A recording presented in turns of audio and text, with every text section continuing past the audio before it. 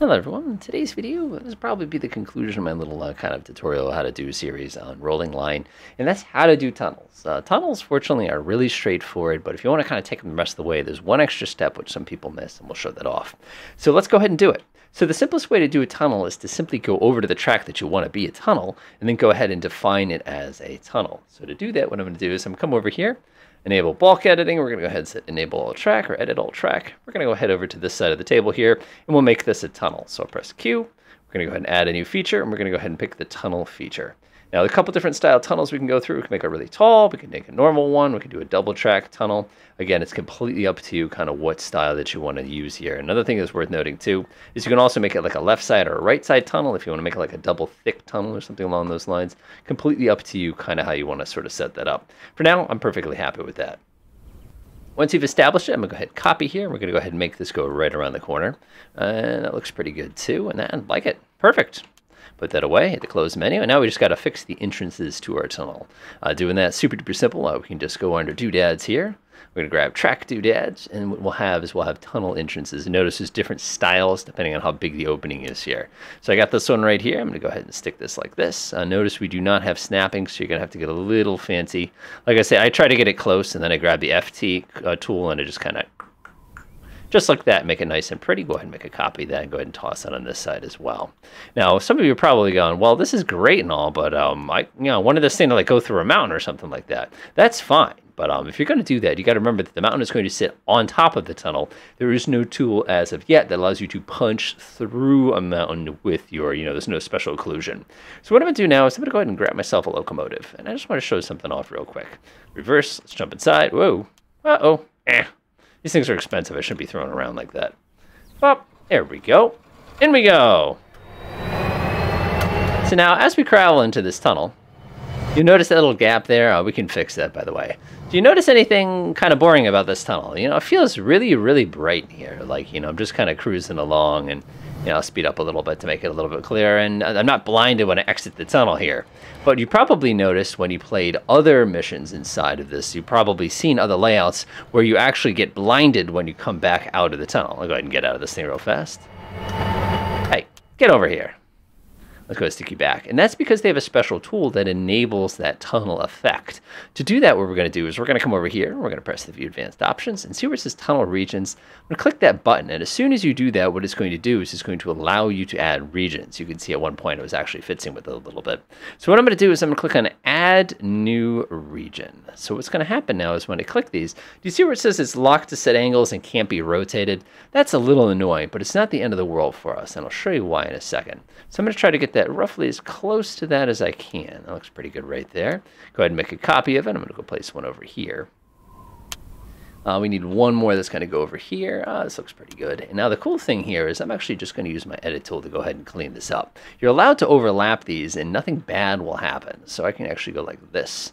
So now my tunnel is going to start when it gets there, and it's going to pick up where it left off kind of when it gets to this stage here.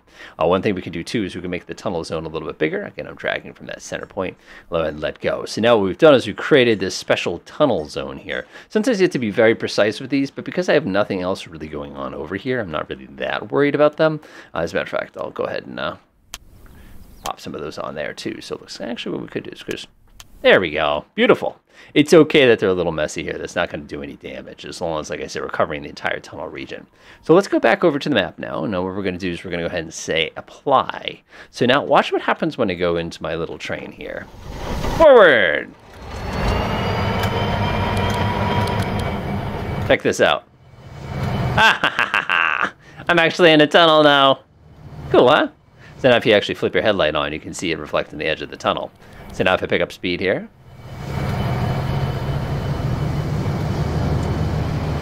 I'm blind. Nah, it's okay.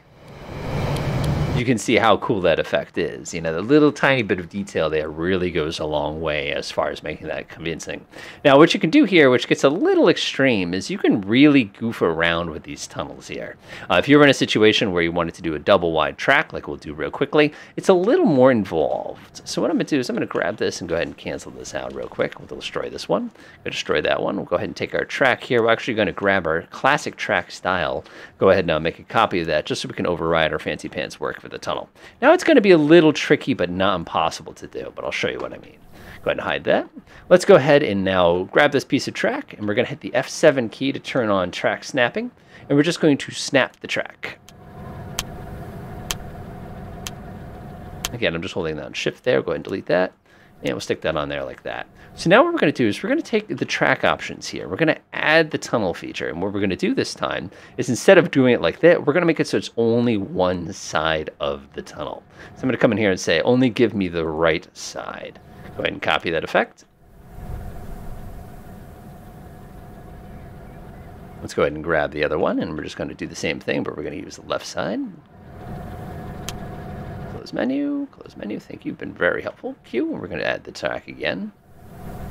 Grab that lovely tunnel, and now notice it's got the wrong side. Right side. Oh, we need the left side, sorry about that. Boop. And now we have ourselves kind of that double track. Now what you probably observe is we have a really large gap in the middle. The reason for that is we have to actually tell it that we're doing double track in order to prevent that from happening. So I'm going to go ahead and copy that. We'll go ahead and paste it like that. So now what we're going to do is we'll go ahead and edit that other one. We'll go ahead and close this menu out. We don't need it anymore. Let's come down to this one, track options. Let's go ahead and make it a double tunnel. Boop. Ta-da! Copy. Close this sucker. And we'll just go ahead and fix the damage that it just caused there. Boop. Boop. Boop. And one more boop for good luck there. And press R. We're going to go ahead and close this menu. And now you can see I have a much, much, much larger tunnel here. Of course, that means when we come over on this side, we need to make sure that we get the big tunnel entrance. Ha ha ha, look at that. It's perfectly sized for us. Well, I think I have to fix with that a little bit. Yeah, you get the idea. Perfect. And now I have myself a little tunnel. Now, when you're working with tunnels, and I'm going to kind of half this one real quickly, if right there, we can actually make it a little larger too if we need to. There we go. Actually, I like that one better. Give me that one. Yeah, I'll call it right there. I don't want to get, again, you can get very, very, very specific about getting these things placed properly. Okay, this one, we'll just rotate it a little bit. We'll shift it to the way side a little bit. All right, good enough. Don't touch it. Otherwise, like I said, you'll have too much fun. Okay, so now that we have this tunnel, how do you conceal this? Well, there's a couple of different ways you can do it. The simplest way that I like to do it is to grab some terrain that makes sense. You know, you've got all these bushes and things, which aren't going to do you much. But if you go into here to mountains, there's actually a feature that kind of looks like a kind of a hole in the side. Now, the thing you always got to remember here is you can grab these chunks of stuff, and you can always change their size. So one of these things, for example, let's grab this little smidge right here. Let's say I want to kind of conceal this. So I can click here, and I can roll my mouse wheel, and I can make this nice and big like that. We'll try to be careful not to kind of overlight it. So then, of course, we'll go ahead and grab some rock to put up on the tippy top. Before I do that, though, I'm actually going to lock everything because I don't want to accidentally here. There we go. And then I can come up here, and we can toss some rock. Now, one of the problems you're going to run into is, like I mentioned before, the tunnel will not carve its way out of the terrain. So what you end up having to do a lot of is end up coming up here and grabbing your edit tool, kind of doing one of these sort of things to sort of, you know, be subtle about it is sort of what I like to say. Again, there are no consequences on this particular terrain set for overlapping things. Nothing bad's going to happen here. One thing I watch out for, though, right there, perfect. So now basically what I'm doing is I'm building up a hidden tunnel entrance here just by grabbing a bunch of little pieces of terrain and just kind of wedging them together. Again, they don't have to be perfect, and it's always something you can kind of come in and like make little rotations or something to try to make it a little bit more fair. That looks pretty good right there. Let's go get a flat rock to go stick it up on the top like that. And right there. Ta-da! Yeah, I know it's not that good.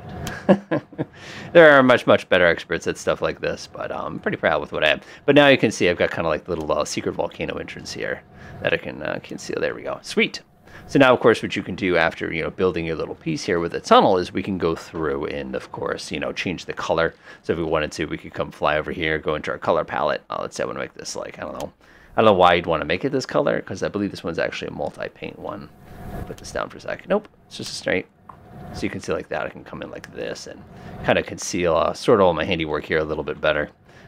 Boop, right click, delete, sweet. And again, you have yourselves a very, very good tunnel. Now, one of the cool things here is if I go ahead and grab that piece of track now, let's say I'll go back to edit track mode real fast. We're going to run into an interesting problem. Let me show you why. Come in here. Oh, there's that piece of track I really want to grow. Let me go ahead and grab it. Oh, yeah, I'm just going to connect it. Bonk. Oh. you can see it's going to take the tunnel with it. So when it does occur, all you have to do is go back in here and you can just go ahead and get rid of the tunnel. And now once it's gone, you're all set to that effect. So hopefully this video was helpful. Like I said, this will be kind of the last in our little tracky things. The rest from this point forward, once you get the track the way you want it, is really a matter of adding the details. Now, when it comes to adding the details, some of the details are pretty easy to do. Some of the details are a little bit more complicated. But like I said, I just want to put together something that people who are new to the game or were curious about the game kind of had something to kind of go off of to say, hey, that's not so bad. I could get behind that. For those of you playing VR, by the way, it's a slightly different experience placing track. I'm not saying it's easier or harder. I'm just saying it's a little different. And because of the way I set my controls up, I have to do everything left-handed. Makes it kind of fun. So, you know, we got to kind of end this in a sort of appropriate way here. So I'm actually going to flip this train around here. I'm going to grab this train real quick. Put this one right there. I'm going to flip that one around real quick. And let's cause some clipping issues. I'm going to put this thing away. How you doing there? Select 1, 2, 3, 4, 5. 1, 2, 3, 4, 5. Wait for it. All right. Other than that, enjoy.